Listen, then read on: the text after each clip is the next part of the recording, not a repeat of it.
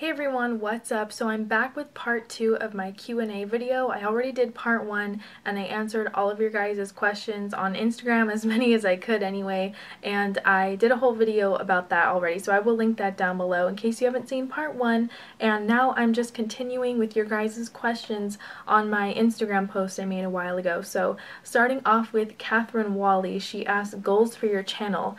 I really don't have any like set goals other than I try to post at least 3 times a week, but other than that I don't plan out anything. I don't expect anything else to happen, and I like it that way because then I'm actually surprised when things happen. So next question, Savannah asked, what are your current favorite makeup products and which do you prefer more, drugstore or high-end? I have a lot of current favorites, so I'll just wait until I do my March favorites video. I will link that down below if I've already created it, so you guys can just watch that because that's everything that's current and up to date. And as far as if I prefer drugstore or high-end, I really can't pick because I love both so much, and it would be so hard for me to pick because I have a few products that I love that are drugstore and then some high-end must-haves like that I always have in my collection, so it'd be really hard for me to choose because honestly I use a pretty good mix of both. Okay, so Queen Sam asked favorite drugstore brand. P.S. I love you so much. Oh my god. Okay, so thank you. I love you. Okay, I don't have a favorite drugstore brand. I've said this a lot before. I don't have a favorite brand. I like to use a little bit of everything, and it would be hard for me to choose a favorite because I really do use so many like different drugstore brands. Makeup Queen asked, what's your favorite lipsticks at the moment? I already answered that in the part 1, so make sure you see part 1. Makeup by Lee asked, if someone came to your house and forced you to give them all your makeup but you could only keep one thing, what would it be? I don't know because everything here is definitely replaceable, so I'd probably keep like a limited edition set, and first thing comes to mind is my Bite Beauty like double-ended lipstick set that I got for the holidays, so I'd probably keep that because I love my Bite Beauty lipsticks. Grace Isabella asked, what has inspired you to do makeup? I really just liked it, and I started watching YouTube videos when I was in high school and I got really into them, so probably a combination of just being interested in makeup already. It's always been something I've liked to do, and then with YouTube it really like kind of opened my eyes as to like how to use it and what's good, and you know, just watching different people on YouTube definitely made me like spark my interest even more so than I already had. So Solaport and asked, what's the most challenging thing about being a YouTube beauty guru? I would say the hardest thing is to keep consistent with your uploading, like at least upload maybe once a week if that's your thing, or twice a week, whatever your schedule is. That's probably the hardest thing, is to stick to whatever your schedule is, because if you don't, sometimes you can just fall behind and then, you know, a week will go by or whatever. And in the beginning that was like the hardest thing for me, was to keep consistent uploads. That's probably, I think for any YouTuber, that's probably the hardest thing to do, really. The Mandarin Orange asks, what's your favorite animal? I love cats. And May K. Miller asks, why you started YouTube? That's a good one. I pretty much just have always wanted to do it ever since I started watching videos way back in high school for me, so I just kind of put it on the back burner. Like obviously I was busy with school, so I never had time to do it when I was like, when I first had the idea to do it, I didn't have time, but once I had my own camera and my own like little space to film, I was like, let's do this and see where it goes. So I did, and I'm really happy I did because I love YouTube. It's so much fun. And then Mina also asked, do you get recognized off YouTube a lot in real life? I wouldn't say a lot. I mean, not only if I'm like at a beauty store. Like whenever I go to Ulta or Sephora, sometimes I get people who are like, oh my gosh, and I'm just like, you know, it's funny to me. I think it's so much fun. I love it, and I have met quite a few of you guys, and when I used to work at Target I met so many people. If there was no YouTube, where do you think you would be today? I'd be working, and that's pretty much it. I'd just be working at my job, and I would still be in like love with makeup. I'd still probably have as much makeup as I do now. I've always been into makeup. I've always had a collection, so I would be pretty much where I am right now. Tessa the Mermaid asked, if you could only wear 2 beauty products, what would they be? Definitely mascara and probably lipstick, because those are one of my two like must-have products. I don't wear makeup on a daily basis, and sometimes when I'm in a rush all I do is wear a little bit of mascara and lipstick and that's it. So I would definitely say like my Maybelline Colossal and probably Bite Beauty lipstick. And today I'm wearing Bite Beauty Heather. It's one of the ButterCreams. So Princess Belle asked, if you could say one thing to everybody in the world, what would it be? Also, what are your dreams? Where do you want to be in 10 years? I can't see myself in 10 years. Really, at 31, I have no clue. So I don't even want to think about that, honestly. Like, I don't even know, because I don't like thinking too far ahead. Not saying I don't like to plan things, but in 10 years, like, girl, that is like way into the future for me. So I have no idea. Honestly, this is the same way I answered when you guys asked me where I see myself in 5 years. Honestly, I don't know. I would hope that all my family and friends were healthy and we're all still very close, and that's pretty much it for my plans. And if I could say one thing to everybody in the world, I would say be nice, because there are so many people that are going through things and you don't know what they're going through. Becca Boo asked, what Disney character do you relate to most? That's a hard one. I love Disney movies. I can't pick which Disney character I'm most relatable to, so I'm gonna take a quiz on this website. I got Princess Tiana. I love her. I love Princess and the Frog. So it says, you're hardworking, talented, and kind. You're not afraid of rolling up your sleeves and getting the job done. Disnerd DLR asks, if you could go to any Disneyland in the world, which one would you go to? I would like to go to Disney World. I've never been there, so I would definitely pick Disney World, just because I've heard that it's like you need 3 days to see the whole park, and I love Disneyland. I know Disneyland's like where it all started, so I have a special like place in my heart for Disneyland, because it's, you know, where I'm from, Southern California. So I love Disneyland, but I would definitely pick Disney World if I had to pick like a vacation to any of the other Disneylands, because I know like they have Epcot and all that cool stuff, so I would totally love to go there. Harrison Clayson asked, how long do you usually spend in Sephora, even when you're just going to buy one thing but turns into several things? I would say probably an hour. I mean, every time I go in there, unless I'm really being good, I'll be like 20 minutes, but definitely at least like half an hour to an hour. Sometimes I just end up like swatching stuff and talking to people, and it just ends up turning into a complete shopping trip. Lovely Kiv asked, do you shop at Dollar Tree, and would you do a Dollar Tree haul on YouTube?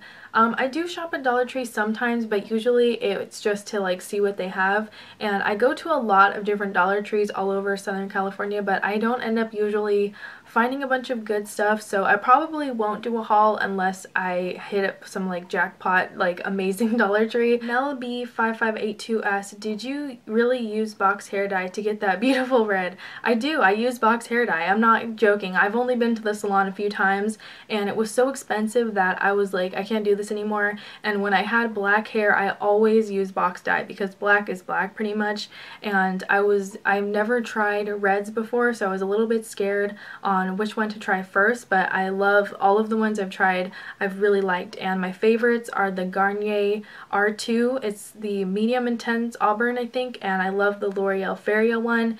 I forget the name of it, but I have it linked in the description in my FAQ, so make sure you check that out. But I also love Garnier. They have great red hair dyes. Harrison Clayson asked, if you were able to collaborate with any makeup brand to create a couple products, which brand would it be and why? Oh my gosh, that's a great question.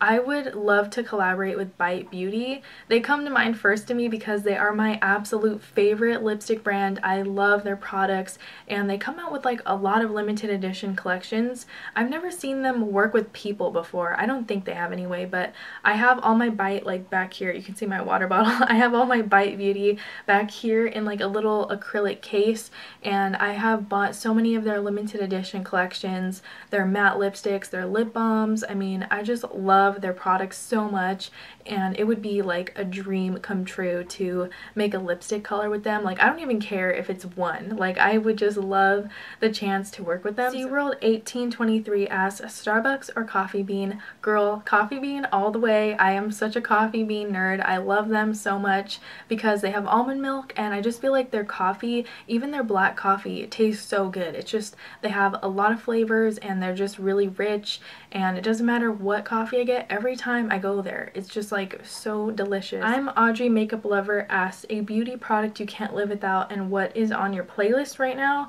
I love my Lips lip balm. I really use that all the time, so I would pick that. And also I love this Bite Beauty Buttercream lipstick in the shade Heather. This is my new favorite color. I love this shade. I've been wearing this like so much ever since I first bought it, so I would say this lipstick. And as far as playlist goes, I listen to a lot of just classic rock. I love classic rock, so many different bands like The Doors, Aerosmith, Rolling Stones. Like, I'm not sure how old you are if you know any of those bands, but I love classics. Anything classic rock, that's always on my playlist. I like rock in general, but especially classic rock is my favorite. Kristen98 asked, favorite lip balm besides Lipsil?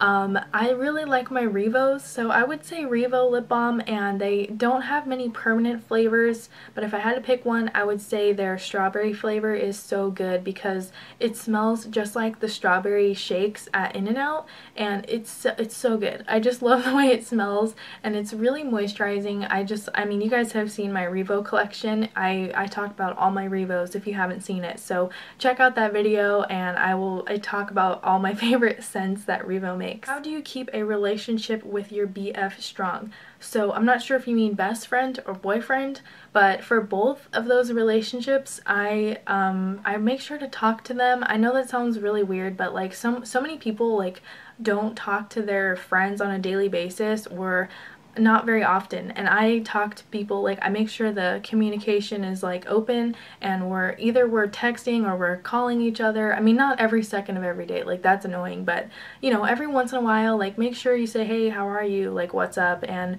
with any relationship, that's really important. Alyssa Morley asked, hi Holly, what are your tips for applying / getting hired for jobs? For applying for jobs is to make sure you like write a list down of all the places you want to apply to and keep track of it, because sometimes you apply to so many places. At least for what I experienced, like right out of high school, I applied to so many places that I kind of forgot like where I applied to, and I would get all these callbacks of places that wanted me to come in, and I would have so much time, like I would have such a struggle like figuring out where to apply first, because there were just so many places around me.